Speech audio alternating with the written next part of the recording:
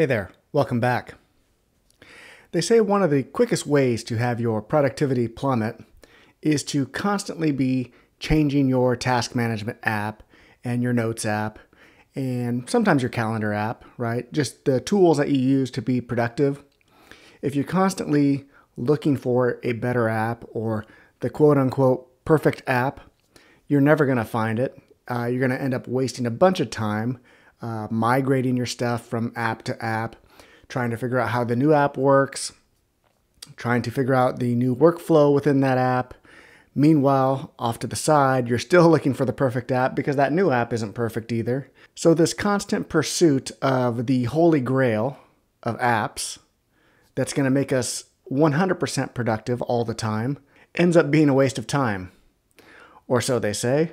And I've tried to limit myself on some of that. This channel's coming up on 4.5 years now that I've been doing it. And so I've been using TickTick for at least 4.5 years now. But I think even before that I was using it. Because I do believe that to some extent you will waste a lot of time moving from app to app. But with that said, I also think that there's an argument to be made that we should be looking to improve our processes. Maybe sometimes we should look to other apps or look to other people online to see how their workflow is. Are there things that they're doing that maybe we could bring into our workflow to make us just a little more efficient? So I think there is an argument to be made to constantly improve our own processes without wasting too much time. And so with that in mind, I've been tinkering a little bit with TickTick and just trying to play with some things and see if I can't move things around, make things a little easier or reduce some friction or so forth. So one of the things that I came up with is kind of a new approach to the Kanban view. I don't know if it's necessarily a new approach, but it's an alternative setup to the Kanban view. So in this video, I want to take you through kind of my idea on what I wanted for the Kanban view, along with the process that took me to get there, because it was a bit of a journey. I tried a couple different things in TickTick, and I just want to take you through them because I think I learned a lot, and I think it's worth sharing. So let's jump into TickTick, and I'll show you. All right, so you can see here I have a normal list here. It's called My Tasks, and I'm in the list view because by default, most lists are the list view, but I like the Kanban view. So in order to switch it to the Kanban view, you come up here to the three dots, and there's the Kanban view is an option. Also over to the right is the timeline view. So I'm going to go ahead and click the one in the middle to bring up Kanban view. Now the Kanban view is just a more visual way to see your list, and you can create different sections which end up as different columns in your view. So I'm going to go ahead and set up a few sections that will show up as columns. All right, so now I'm just going to randomly take this list of tasks and throw them into those columns. All right, and now I'm going to go ahead and delete this not sectioned column because I'm not going to use that anymore. All right, and now if you're looking for more screen real estate because it's hard to see the entire Kanban view depending on how many columns you have set up, you can always come up here to the icon that's just left of the list name, and this will collapse the left navigation pane, give you a little more room. And the other thing you can do is you can come over here to the three dots, go to the view options, and Kanban size. Right now mine is medium. I'm just going to switch this over to small, and that makes our columns just a little bit smaller. And so now I can see things just a little bit better. So this was my idea. I was going to have a column for tasks that were not started, tasks that were in progress, tasks that I plan to do today, and then tasks that I'm waiting on something or someone to get back to me on. And one of the nice things about the Kanban view is you can very easily drag and drop things to different columns. So for example, if I have a task over here in the not started list and I'm going to plan to work on that today, I would just drag and drop it over to the today column. Or if I'm working on something today and all of a sudden something comes up and now I'm waiting on somebody else to get back to me, I just drag that over to the waiting column. And so it's very easy to move things around as things happen. And that's part of the beauty of the Kanban view, I think. And so I kind of liked this setup, but then my thought was, when I finally get done planning using the Kanban view and I want to really sit down and do some work, I want to just filter on those tasks that are marked as today. And so I was looking for a today view. Now TickTick offers a today view, If you come over here, there is a smart list called Today, but this Today view only looks at tasks that have a due date of today. Whereas in my Kanban view, I'm not necessarily using a due date, I'm just placing my tasks in the section called Today. So I thought, well, maybe I can set up a filter that looks at that. So I came over here, hit the plus button, and let me just call this my Today view.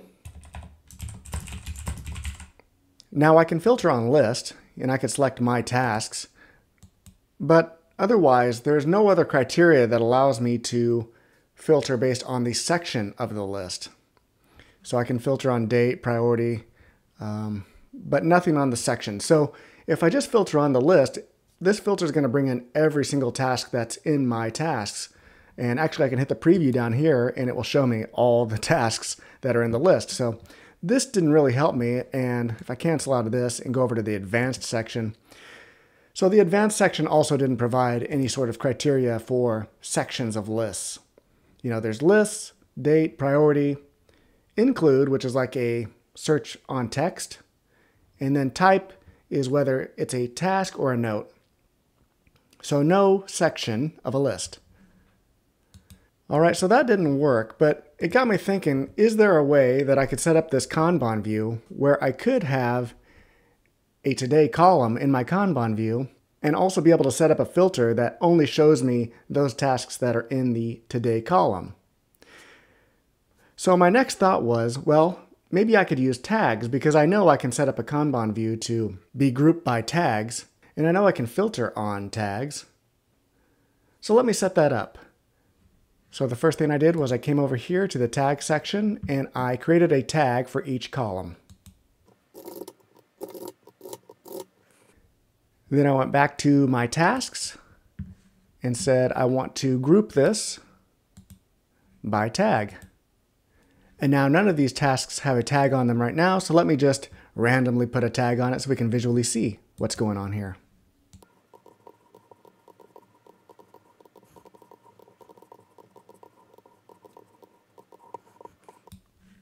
All right, so here are my columns now, and this is grouped by tag, and this looks pretty good. But the one thing I noticed right away is that I don't like the order of my columns. I really wanted the not started to be over on the left side and waiting to be over on the right side.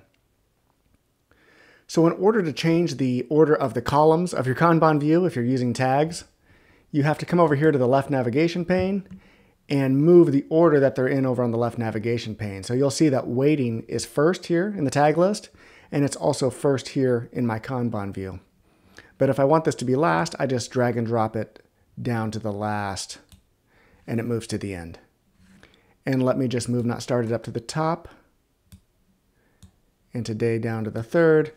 And okay, so now this is the order that I like it in. So this is pretty good, right? I have my different columns, and it's actually kind of colorful, which is cool. But now let me go set up my filter that just includes the tasks that are in the Today column. So I come back to the filter, my Today view. My list is going to be my tasks, and my tag is going to be Today. And let me just go ahead and save this. And there we go. This is exactly what's in the Today column in my Kanban view. So this was what I was after.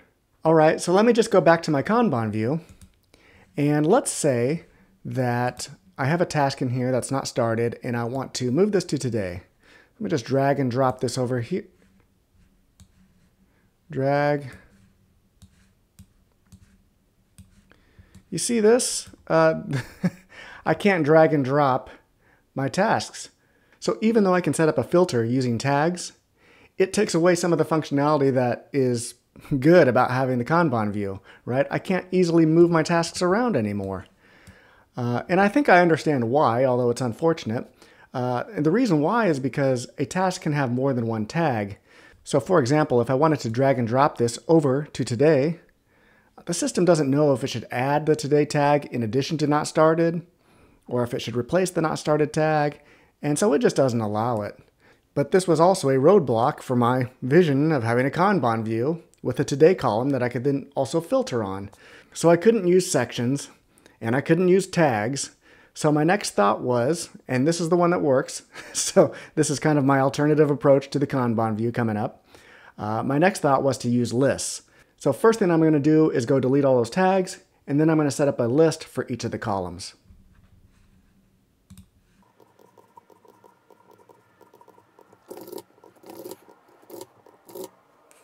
All right, so now I have a list for each of my columns that I want in my Kanban view.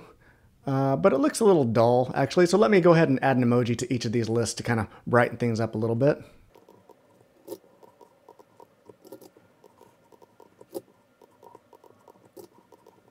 All right, so now I have my lists, and they also look a little bit better. I'm going to go ahead and move my tasks into those lists. All right, all my tasks are in those lists now. I'm going to go ahead and delete the My Task list. I don't need this list anymore. I'm using these other lists. But the question now is, well, how do I see these in a Kanban view? Well, the secret is to set up a folder. So there's a couple ways to set up a folder. One way is just to click on the edit of a list and come in here to the folder field. On the drop down is new folder, and we'll just type My Tasks. And we'll also give this an emoji too.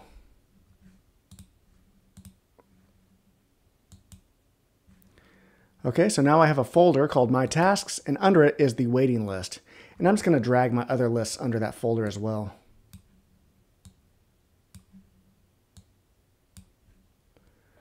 All right, so now all of my lists are within that folder. And if I click on the folder level, it brings up the list view, which actually looks pretty cool in my opinion, because it clearly delineates each list with their emoji. So like today is up here at the top, and I can clearly see what I'm supposed to do today, and I can see what's in progress.